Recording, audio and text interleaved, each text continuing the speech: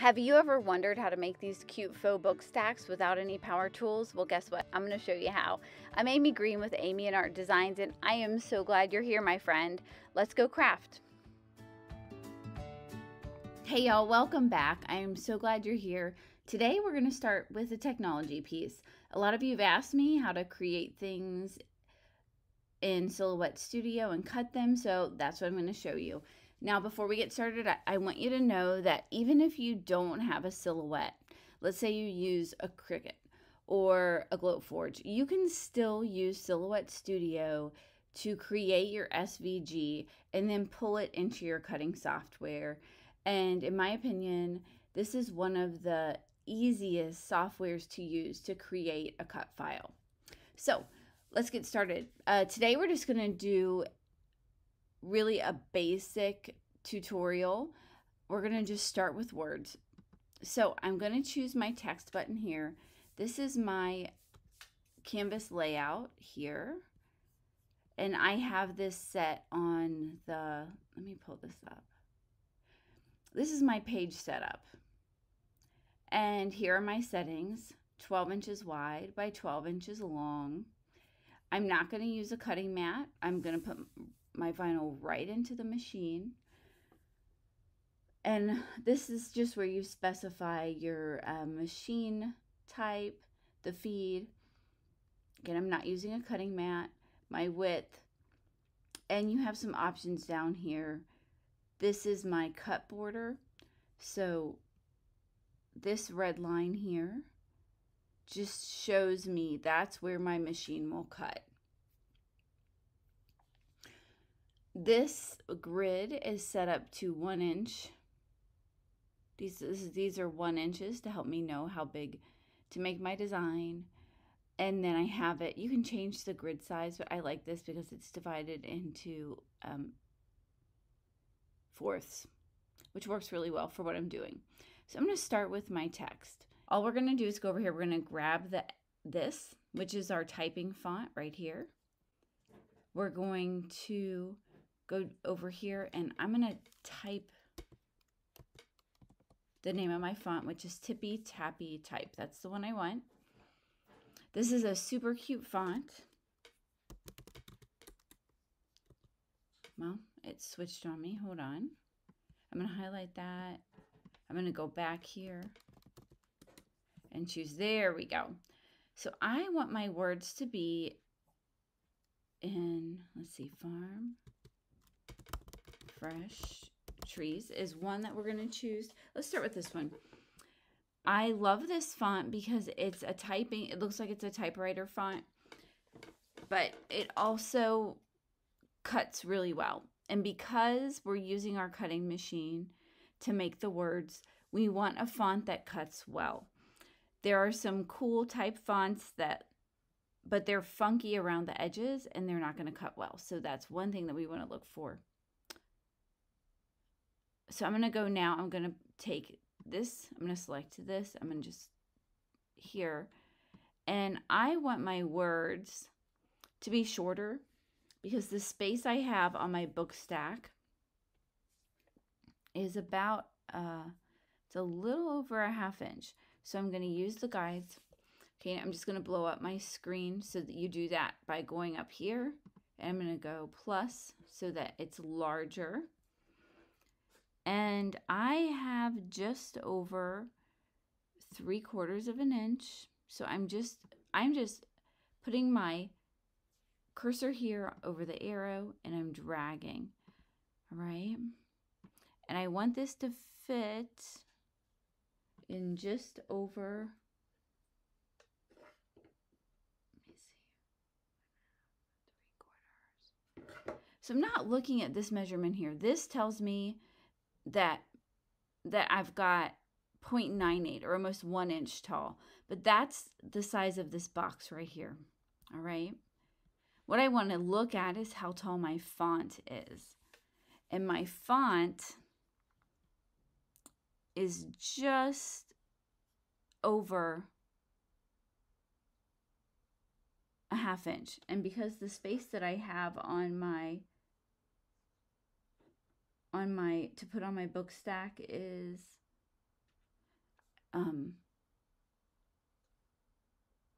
about 3/4. So the space that I have to put on my book stack is 3/4. That's how tall the faux spine is going to be. And that's about the size I want my letter. And if I look up here, it's going to tell me my letters. If I look up here, it's going to tell me my font size. And I'm just going to round it down to 56 to make it simple. Why did it do that? It made it bigger. No, it didn't. I'm going to go down to 54. Perfect. And I can look at my words and see that each one, if I line it, I can tell this is 2 inches. This is about 2 inches, and this is about 2 inches. And that's the perfect size for my book stack. All right, so let's do this again. We are going to go back here. We're going to choose the A for text. We are going to go ahead and start typing our word. We're going to highlight it. We're going to choose our text. And when you go here, when you go to the top menu, when you start typing, by default, mine is set to Arial. You can change that, but I just leave it there. I can go down here and look at what I've recently used. And I can just select Tippy Tappy Type.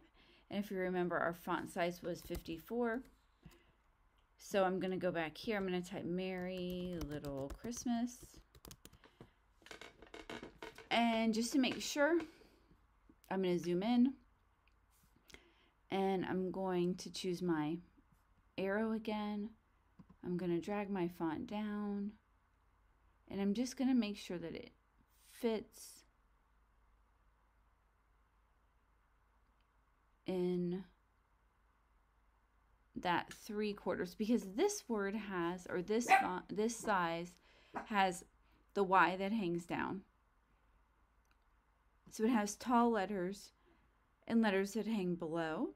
And you need to think about that. And because I have exactly 3/4 of an inch to work with on my books, or I have under 3/4 of an inch to work with, this is going to be too long and it's going to hang over. So I have 3/4. I'm going to make this just a little shorter. I'm going to go down to 50, 52 and see what that looks. Nope, that's not what I wanted. I want 52. Now, there we go. Now let's see what that looks like. It's still too big. Let's go down to 50.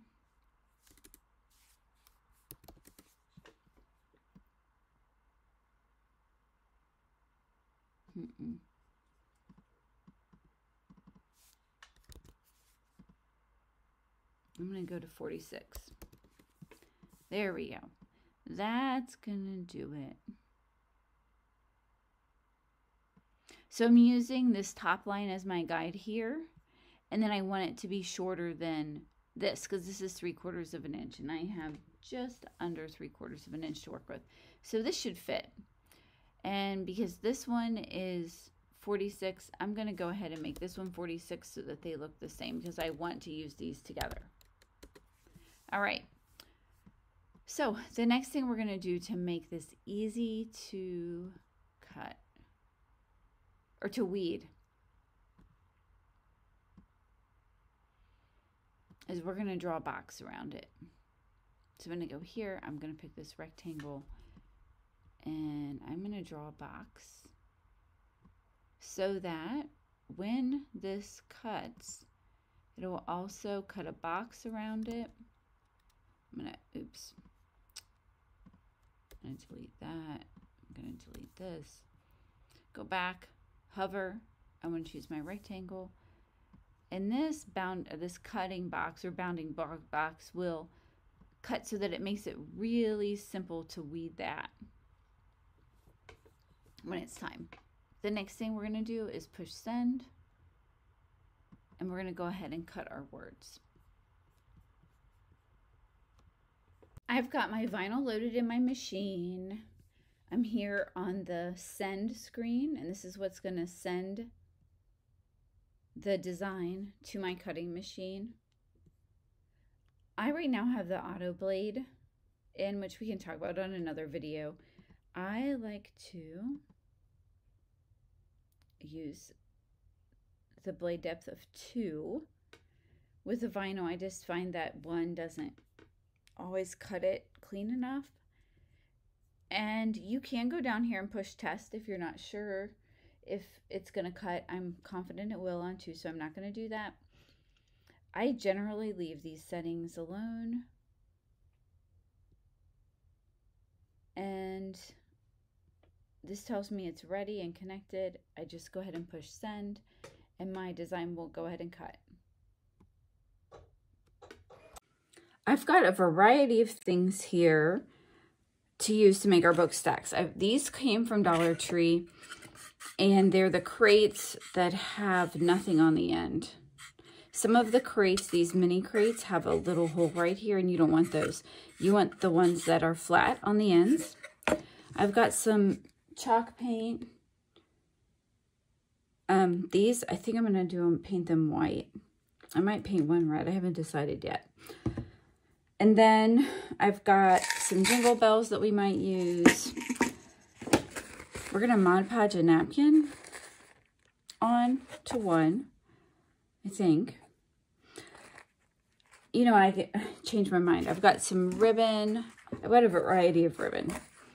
And I've got my vinyl, of course. And I've got some greenery, some faux greenery. This came from Walmart. I am so impressed with their greenery this year. It's just really pretty. So, and I love the flocked greenery, so we might be using that.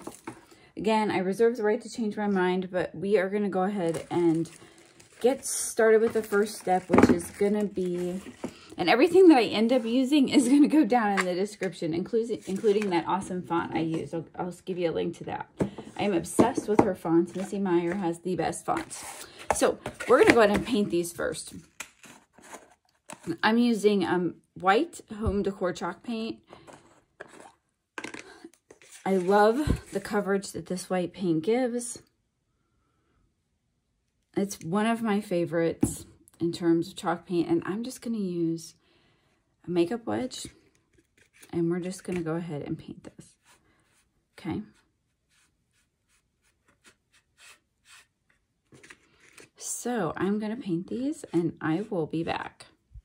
All right, so this one is painted white. This one I'm going to paint red and white. And to do that, I'm going to tape it off. So I'm just going to start here. And I'm going to tape all the way around my box.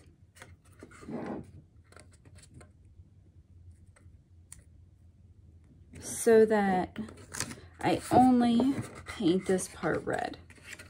Okay, so this is ready now, and I'm going to go ahead and paint this. I've taped it off so that it lines up with this right here.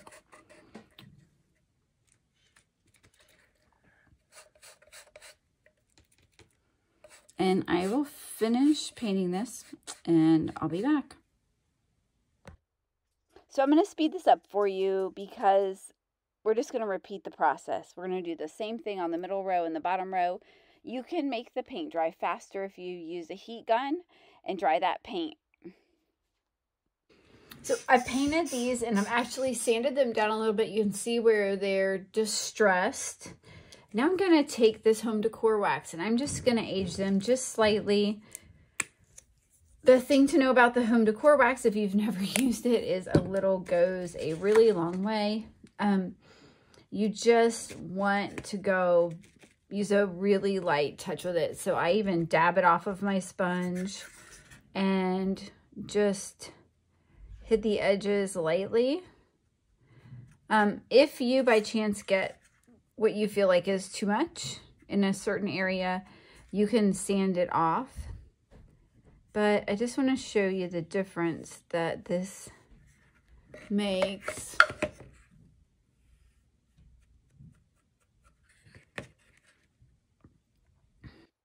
You can age this as much or as little as you want.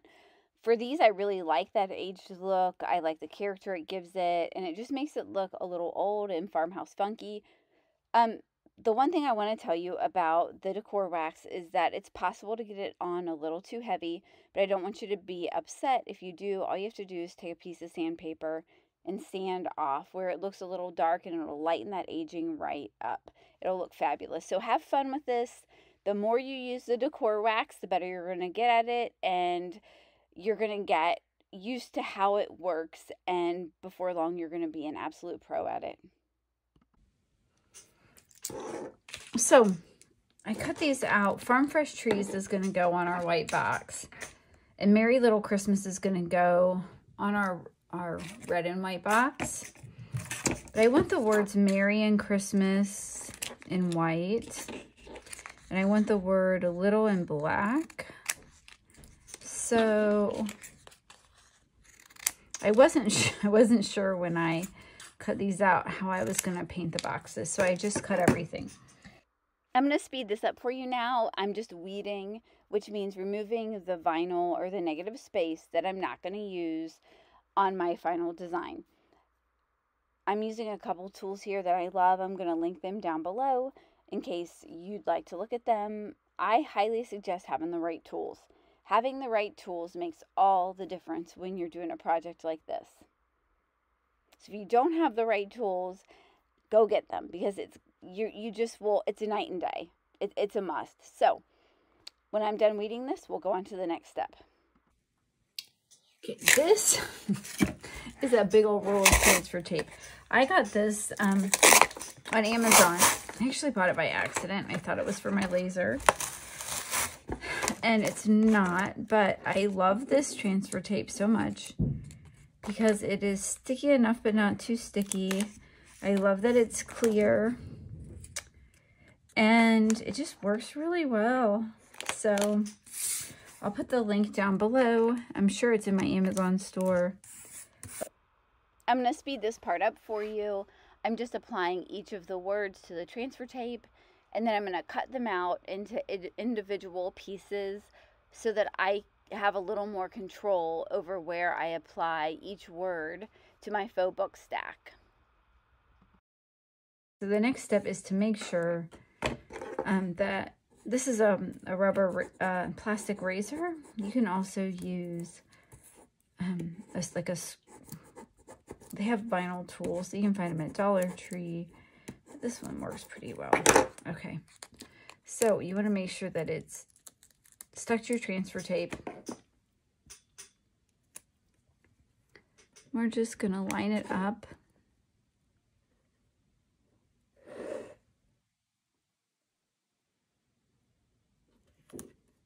So this part is so much fun for me because I can start to see the design come together.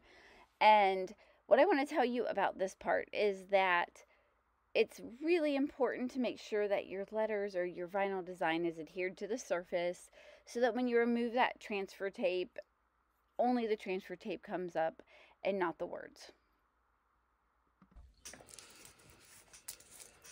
Look how cute these words look. I love this font. Again, the font's down below. It's Tippy Tappy Type by Missy Meyer. I love her fonts.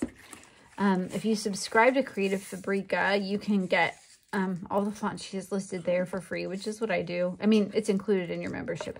But it's all, her fonts are fabulous. So for this one, I want to do, I think I'm going to do, yeah, a buffalo plaid ribbon. So I'm going to cut about that much ribbon.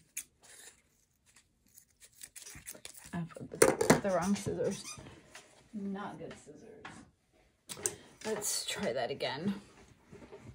And for this one, I'm just going to wrap it around and tie a bow.